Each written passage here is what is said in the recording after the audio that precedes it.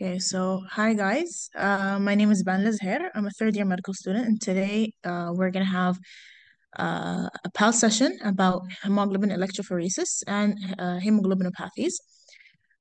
This presentation is inspired by Dr. Rayhan's PowerPoint, so I just need to mention that. So before we start with anything, I think it's really appropriate that we start by introducing hemoglobin. What is hemoglobin in the first place? So hemoglobin is a chemical structure that is found in red blood cells, okay? And its role is to carry oxygen from your cardiovascular system or from the lungs to your target organs, whether that was your GI, your urinary system, your muscles, your bones. Every single cell in your body needs oxygen. So hemoglobin from the role is an important, very, very important structure or chemical structure in your body. So as you can see, this is the structure of hemoglobin. It has two alpha chains and two beta chains. Okay, and we're gonna get more in detail about the types of hemoglobin and everything. So, uh, where do we get hemoglobin from? We get it from two chromosomes, chromosome 11 and chromosome 16. So chromosome 11 has the beta globin genes, okay? We all know that chromosomes have two alleles, okay? And beta globin gene is found on both alleles. Only two genes, one gene in one allele and the other gene is on the other allele. So in total, we have two beta globin genes. For the alpha, on the other hand, it's found on chromosome 16, okay? Chromosome 16, as we said, every chromosome has two alleles. Each allele of chromosome 16 has two alpha genes. So in total, we have four alpha genes, all right? So the beta globin gene, one is from the father and one is from the mother. And the alpha globin gene, two from the mother and two from the father. Okay, so the types of hemoglobin that are found in a normal, healthy adult are mostly hemoglobin A. This is the structure of hemoglobin A. You have two alpha chains and two beta chains. All types of hemoglobin have a standard chain, which is alpha. Alpha does not change, okay? It either gets less or it's just normal. So the thing that changes is the beta chain. Can be beta, could be gamma, could be delta. So we have two alpha and two beta chains for hemoglobin A, which is the majority of hemoglobin types that you have. Hemoglobin F stands for hemoglobin fetal or fetal hemoglobin. It's found in healthy adults in less than 1% or less. Okay, and this type of hemoglobin has a higher affinity for oxygen, and it is found, as the name suggests, in babies. Okay, the last part or the last type of hemoglobin is hemoglobin A2. Okay, it should be found in the normal human body or a normal adult body in less than 3.5%. And it has two alpha chains, of course, and two delta chains. So you have to remember these percentages. Dr. Rayhan really likes to ask about these percentages. And if the percentage changes, it goes higher or lower, that would probably indicate a problem or a disease that manifested in that patient. So you have to remember the normal percentages or the normal ranges before you get to recognize the abnormal. Okay, so hemoglobin abnormalities. You have structural and quantitative. Structural, that means there is a problem with the formation and the structure of the red blood cells. Quantitative means there is a problem in the number that is produced by the body, okay? An example that we're going to take today for structural hemoglobin abnormalities is sickle cell anemia. For quantitative, we have thalassemia, okay? Noor said, is hemoglobin A2 found in normal adults? Yes, it is found in normal adults in less than 3.5%. Okay, so the percentages I just showed you right here, these are the normal percentages of types of hemoglobin in a normal adult or healthy adult. Okay, if any of these percentages got lower or higher, that would indicate a problem, an issue, or a disease. Okay, and we're going to talk about the changes in hemoglobin percentages, and we're going to talk about the diseases that manifest. Okay, so before we dig into sickle cell anemia and thalassemia, we have to understand what's the difference between a disease or a trait. And all of you guys have to understand that I'm talking about autosomal recessive inheritance. So when the parent has a disease, they will pass it down to their children. Not all diseases, of course, but some diseases are inheritable. Okay, so when I say that this disease is inherited, that means the parents gave the disease to the children. There are two types of inheritance, recessive and dominant. Okay, you're going to take all of this, inshallah, in your genetics lecture, genetics course next semester, inshallah. So, what I'm talking about right here is autosomal recessive inheritance. What does that mean? It means that if the mutation, remember we said chromosomes have two alleles, if the mutation is found on only one allele, the patient will present normal. They will look normal, they will have no symptoms, they will be fine. In order for the disease to manifest in that patient, in order to realize that this patient is sick, uh, you have to have the mutation in both alleles. Okay, the mutation has to happen in both alleles. Then you will find symptoms in the patient. That's when we call the patient diseased. This patient will have the disease. But if this patient has only one mutation in one allele, we will call that person a carrier. They would have a trait, a disease trait, not the disease, the whole disease itself. Okay? So if both parents, one parent is a carrier and the other parent is also a carrier, uh, for every child they have, you have a 25% chance that this baby is going to be diseased. You have a 25% chance that this baby will be healthy, and you have a 50% chance that this baby will be um, a carrier or only have a trait. This is of course all بيد Allah subhanahu wa ta'ala, but this is the science talking. So does everyone understand disease and trait?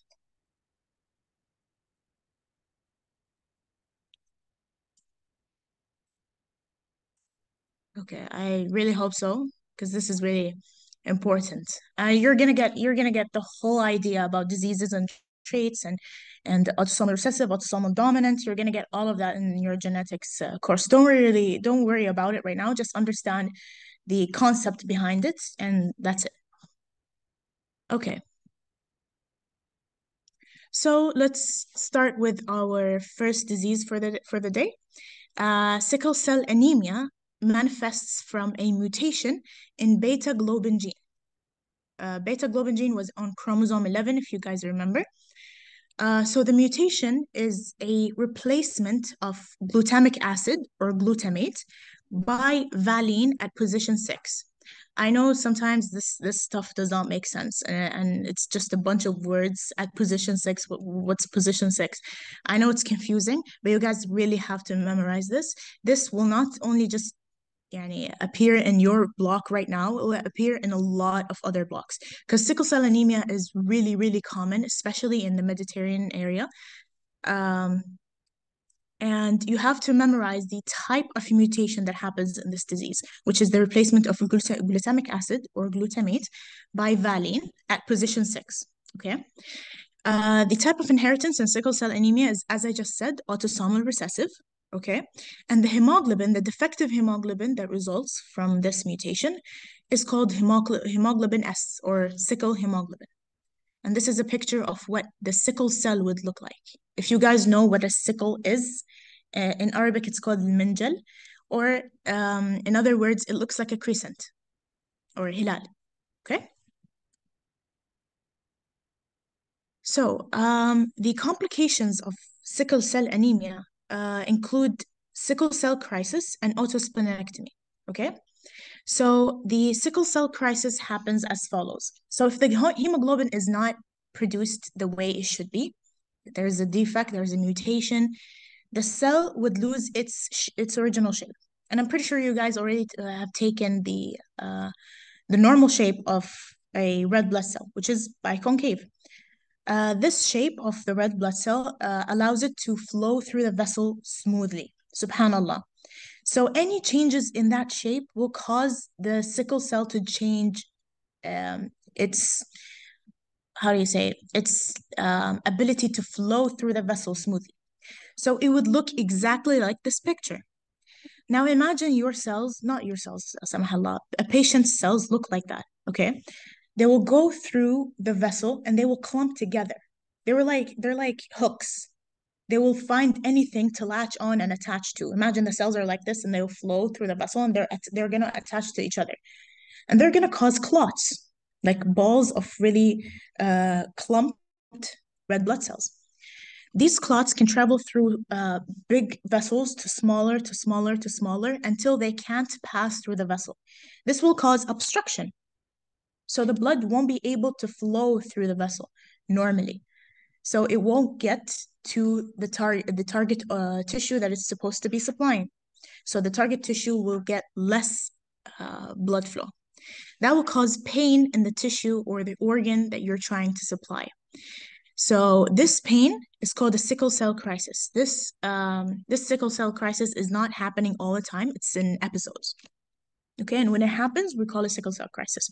It's really painful because like imagine trying to walk and your muscle just starts aching. That hurts, and it's because the muscle itself, like imagine your leg muscle, it's not getting enough supply. Okay, so it can't function normally because every single cell in your body needs oxygen. So autosplenectomy, the spleen in childhood gets enlarged. Why? Does anyone know what the spleen does?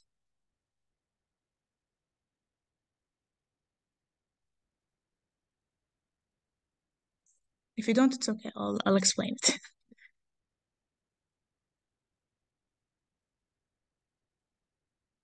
Okay. So, what the spleen does basically is that it collects or sequesters dead or dying red blood cells. It also sequesters defective red blood cells because we're not going to use them. They're bad. They're bad product. So the spleen collects them, breaks them down, and we reuse the breakdown products to make red blood cells, right? So when the spleen is sequestering defective red blood cell, imagine it's trying to work in a patient that has sickle cell anemia. The patient with that disease will have most of their red blood cells defective. They're not working properly. So the spleen will be working over time to sequester most of the red blood cells. So it will get enlarged, or it's going to be called splenomegaly. Spleno refers to the spleen, and megaly refers to mega or big, enlarged. Okay? That happens in childhood. In adulthood, the the spleen itself, uh, it's gonna get injured. It's gonna get really tired. I don't know if you guys know the term burnout. It's gonna get burnout, okay? Because of how much it's working. It's working over time because most of the blood cells are defective. So in adulthood, the spleen is gonna be like, that's it. I'm done. I'm out. Okay? So actually, instead of getting bigger, it's gonna get smaller. Okay? It's gonna shrink. And it's gonna have fibrosis. Fibrosis is the formation of scar tissue. So basically, your spleen is dead. Scar tissue and it's not working, shrunk. So autosplenectomy means that your body is getting rid of the spleen by itself. Splenectomy by its own, not auto, splenectomy is a surgery people do to get their spleen out. Autosplenectomy, that means your body's doing that for the person. Like you don't need to get surgery. The body is trying to get rid of the spleen because basically it's dead tissue right now. Okay? So that's basically it for sickle cell crisis and autosplenectomy, which are the complications of sickle cell anemia.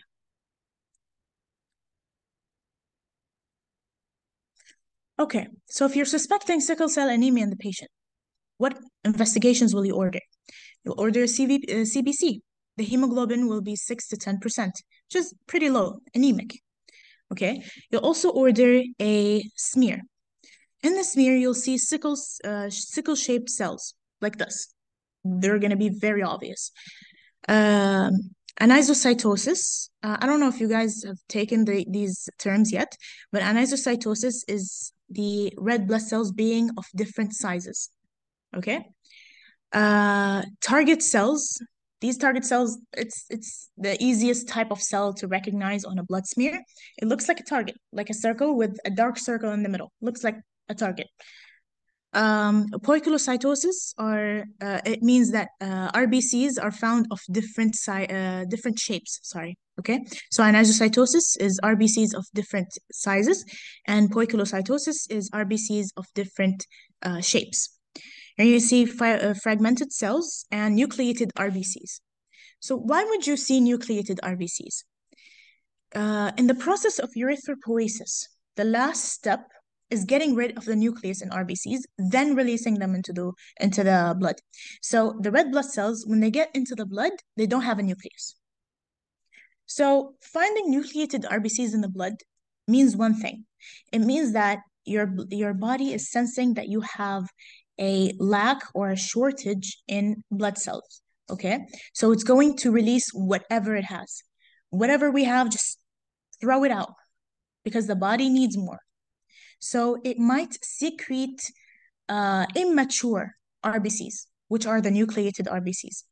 They're not ready. No, they're not fully ready to carry oxygen and do their job. But because we have shortage of RBCs, your body's gonna be like, okay, we need more. Even if they're not mature, they're not ready, we don't care. Just throw them out because we need more. Okay? So the last sign you will see in sickle cell anemia smear is Howell-Jolly bodies, which are the small blue dots that you will see in the red blood cells, like the picture on the side. Okay? This is an example of a smear of a person with sickle cell anemia.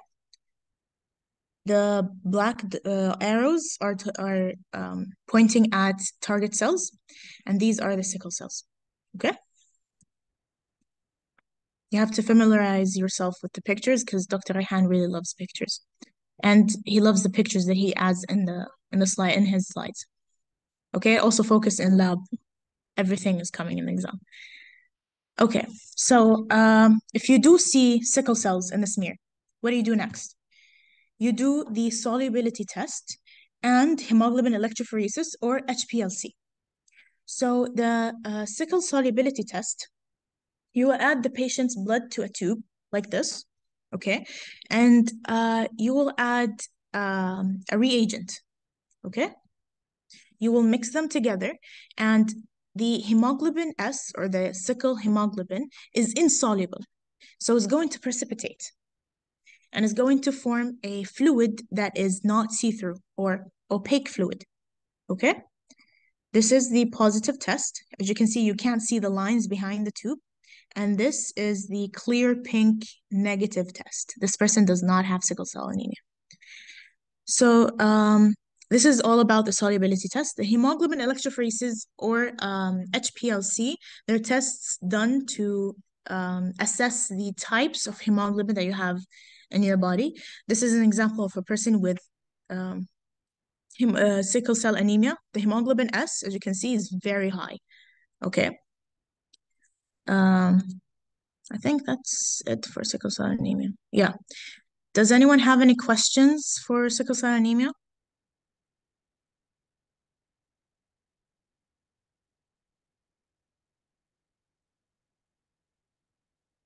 Okay.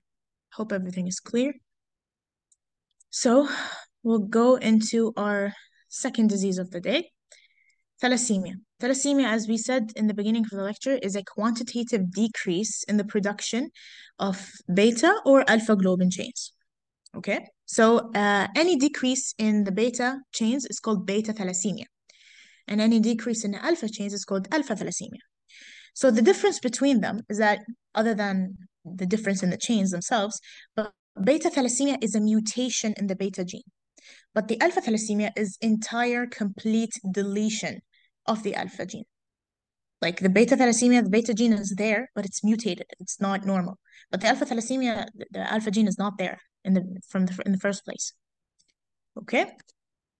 So let's start with alpha thalassemia. The first column you see here is the alpha globin chains of a normal person for genes should be there. Okay? Remember when we said chromosome 16 has two alpha genes on each allele? So basically we have in total we have four. If you have all four, that's normal. A silent carrier would be a deletion in one alpha gene, only one. Okay.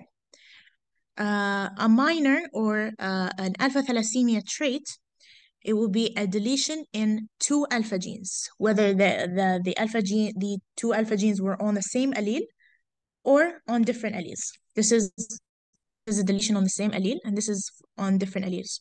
Okay. Hemoglobin H disease is the deletion of three alpha genes, so we only have one alpha gene left. And Bart's hydrops fatalis is the most severe type of alpha thalassemia, and it's not even compatible with life. Okay? So this is a chart that helps you recognize the difference between alpha thalassemias. The first one is normal. The second one is the silent carrier. And the silent carrier will have normal CBC, normal hemoglobin, normal MCV. They will have normal test results, okay? The one is minor or thalassemia trait. It's also called thalassemia minor. These patients are asymptomatic, but they might have mild microcytic anemia. The hemoglobin H disease is thalassemia intermedia. Okay. Sometimes they call it thalassemia major because the actual thalassemia major, which is hydrops fatalis, is not even compatible with life. So sometimes they don't even consider it. So thalassemia intermedia, which is hemoglobin H disease, the patients will have mild to moderate microcytic anemia. Okay, so we're done with alpha thalassemia. Now we'll go into beta thalassemia. The beta thalassemia manifests itself when the baby is in the transition phase. There is a transition phase several months after birth, where the baby is trying to replace their gamma chains into beta chains. Remember when we said hemoglobin F or fetal hemoglobin is found in babies and it has gamma chains instead of beta. So when the baby is like several months old, they start to replace their gamma chains with beta chains. So when the baby is trying to replace their gamma chains into beta chains, and they find that there is no beta chains to start with, or there is a mutation in the beta gene and they can't produce beta globin, that's when beta thalassemia signs start to happen. Okay?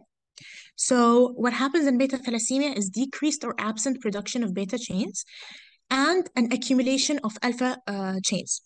So decreased or absent production of beta chains will cause hypochromic microcytic anemia.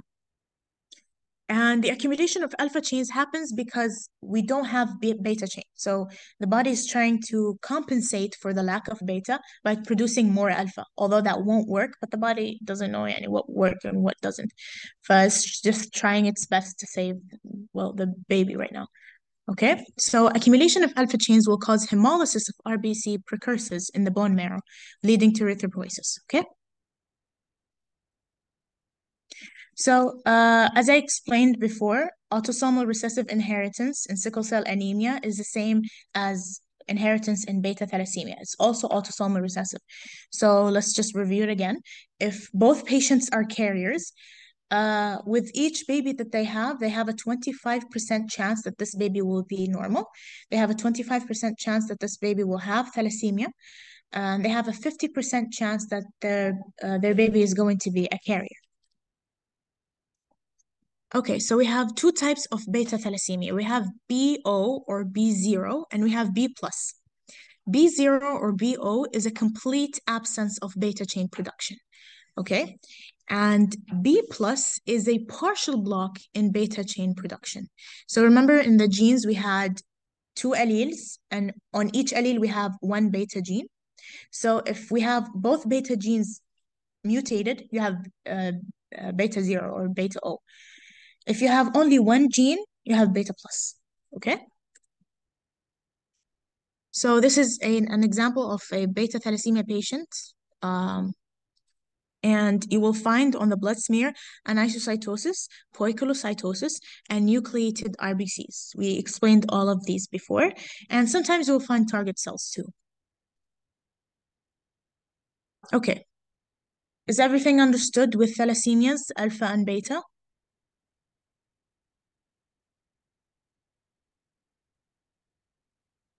Okay.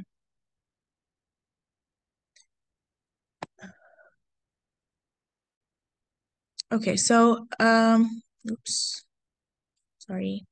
So we'll start with hemoglobin electrophoresis.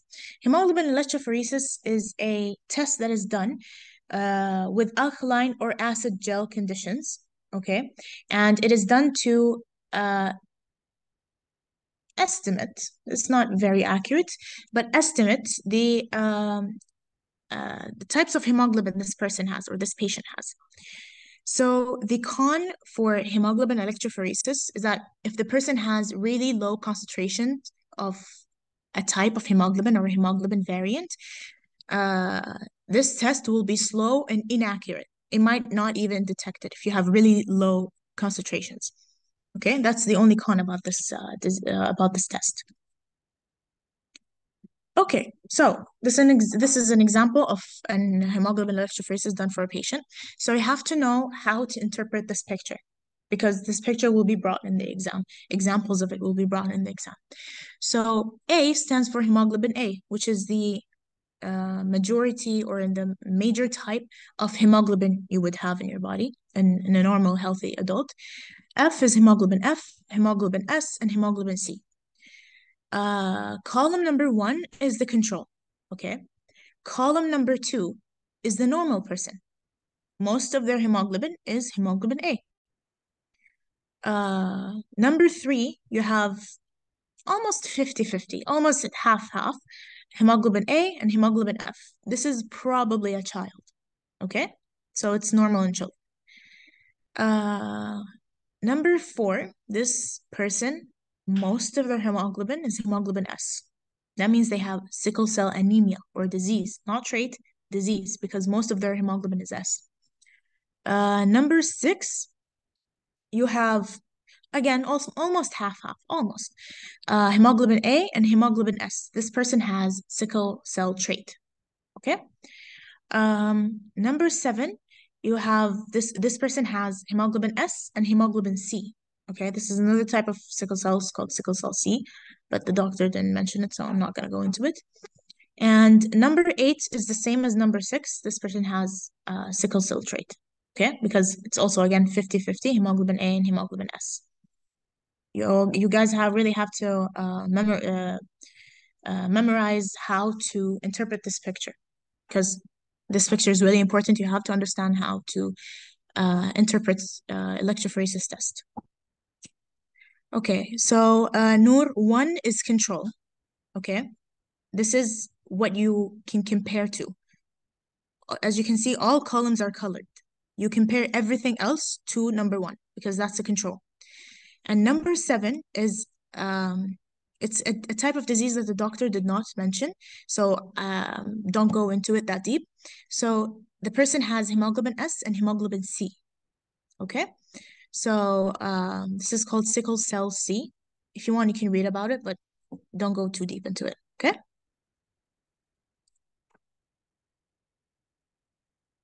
Okay, so I want you guys to help me with this one. Um, the red column right here is the control. Okay. Slash normal person. Control slash normal person. You compare everything else to the red column. So what do you think is column number two right here?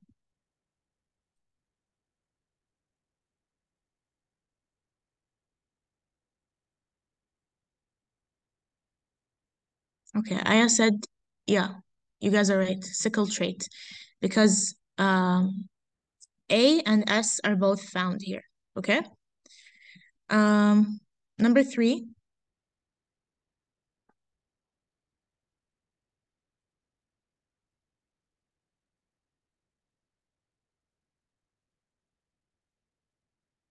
Yes, you're right. It's sickle cell disease because most of the hemoglobin is S.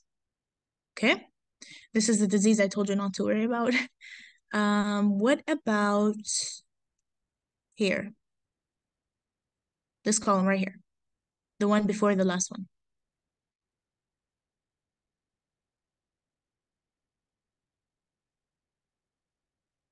Yes, it's normal. That was tricky, but yeah. So let me just show you. I'll remove the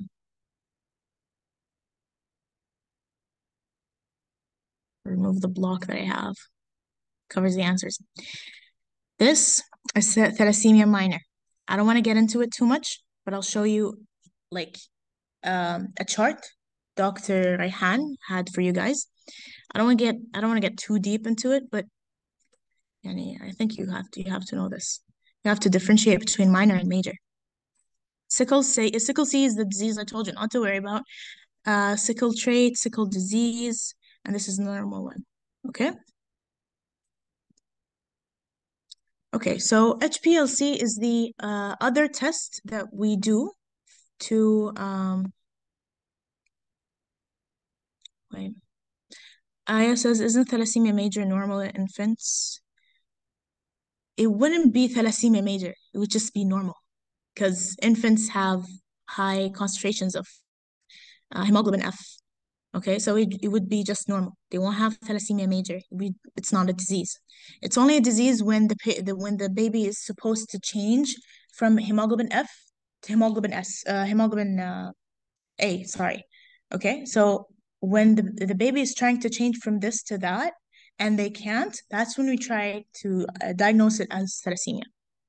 Okay, so HPLC is another test that we do to calculate or estimate the types of hemoglobin in a person's body. So this is an example of a normal HPLC test. A is 96.8%.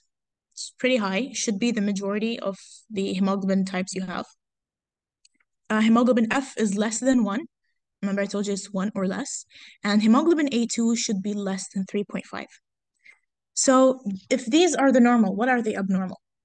Okay, you have to memorize the normal before you can recognize the abnormal tests. This is a chart that's found in Dr. Rehan's lecture. This is the normal uh, hemoglobin. You have mostly hemoglobin A and hemoglobin A2, 2 or less than 3.5. So beta thalassemia trait, the key difference is that you have high hemoglobin A2. Okay, I want you to notice the hemoglobin A2 and the hemoglobin F. So hemoglobin F is still pretty low, okay? Hemoglobin A2 is above 3.5%. If it's above 3.5, beta thalassemia trait. The difference between beta thalassemia trait and beta thalassemia major or disease, hemoglobin F is way too high. Hemoglobin F is 95%. Okay, so you can differentiate between these two, and the key differential between trait and major. Trait, you have high hemoglobin A2 above 3.5, and hemoglobin F, you have 95%, which is way too much for an adult. Okay. Also, how to differentiate between sickle cell trait and sickle cell disease. These are the easiest ones. If the hemoglobin S is less than 50, okay, they have trait. If it's more than 50, they have a disease. Okay? That's as simple as it gets. So it's easy to differentiate between sickle cell trait and disease, but it's a little bit tricky with with beta thalassemia trait and beta thalassemia major. So you guys really have to familiarize yourself with the percentages. You have to memorize them. Okay, so I want you guys to help me with this one. Hemoglobin A is 57%. Hemoglobin F is less than 1. And hemoglobin S is 38.4%. What do you guys think is the diagnosis?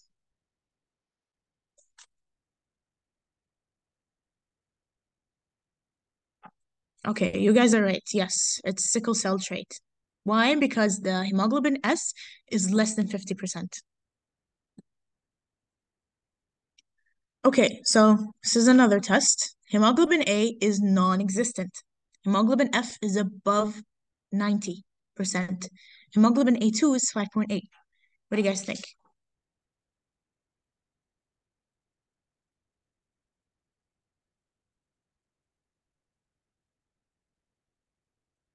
Yes, it's thalassemia major.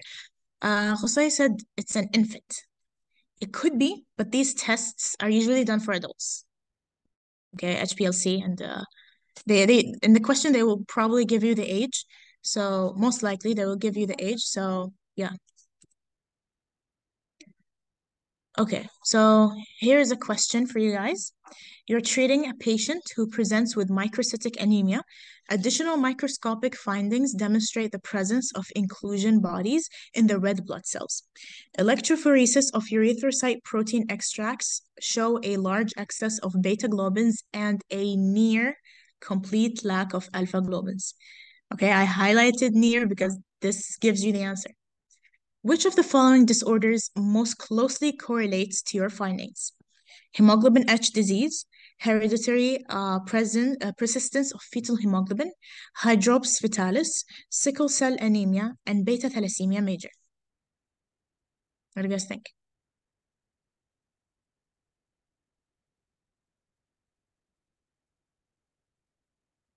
Okay, we have a lot of mixed answers. So, near complete lack of alpha globins. Okay, alpha globins. So, can it be beta thalassemia? No, right? The problem is not with beta, it's with alpha. So try to eliminate anything that is not related to alpha thalassemia. So beta thalassemia is gone, sickle cell anemia is gone. B also is gone because that's beta thalassemia. Yes. No, I got it right. It's hemoglobin H disease. Near complete lack. Complete lack means they have no alpha genes. Okay, near complete, that means they have one. Near complete. It's really like they have the least you can have. You can't have no alpha genes because well, it's not compatible with life. Okay, so the answer here is hemoglobin H disease. They're gonna trick you with the words, so expect a lot of questions like that. So, a 35 um a 35-year-old apparently healthy man undergoes a medical examination while applying for life insurance. He's not anemic. His hemoglobin electrophoresis is reported as hemoglobin A1 is 62%, HbS or hemoglobin S is 35%, hemoglobin F is 1%, hemoglobin A2 is 1%, no variant C, D, G, or H bands are detected. Which of the following can be the diagnosis? I highlighted your answer. Hemoglobin S is 35%. Yes, whoever answered C, you guys are correct. It's sickle cell trait. Why? Because the hemoglobin S is less than 50%. Inshallah, you guys are pro. Okay? So, going back to Noor, remember I said one type of alpha thalassemia is hemoglobin H. Let's go back to the slide. Here, hemoglobin H disease is a near complete lack of alpha globins. Okay, you have three alpha genes disappearing or not being here, and also only one alpha gene is there. That's hemoglobin H disease. Is that clear?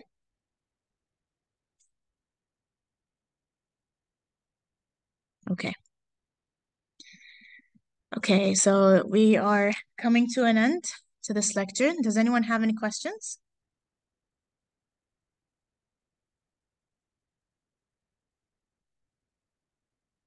Of course, you guys are welcome.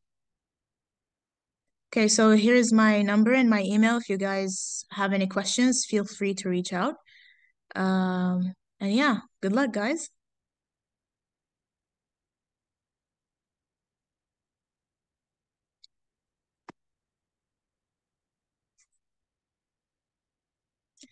Sumaya says she didn't understand the last question. Okay, let's just go back to the last question.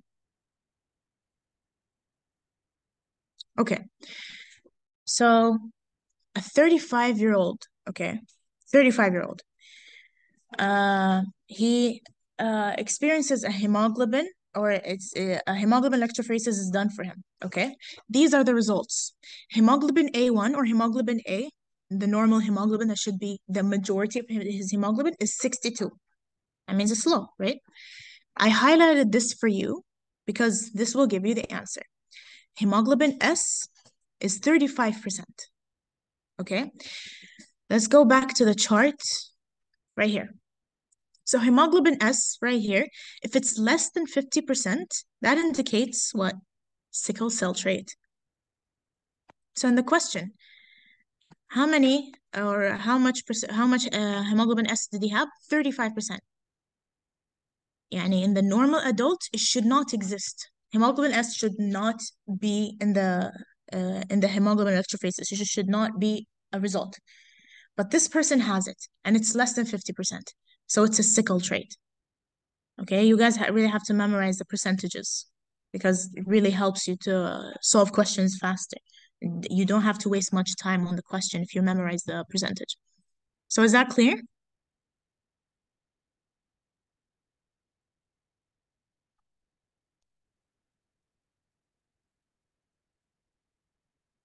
Okay.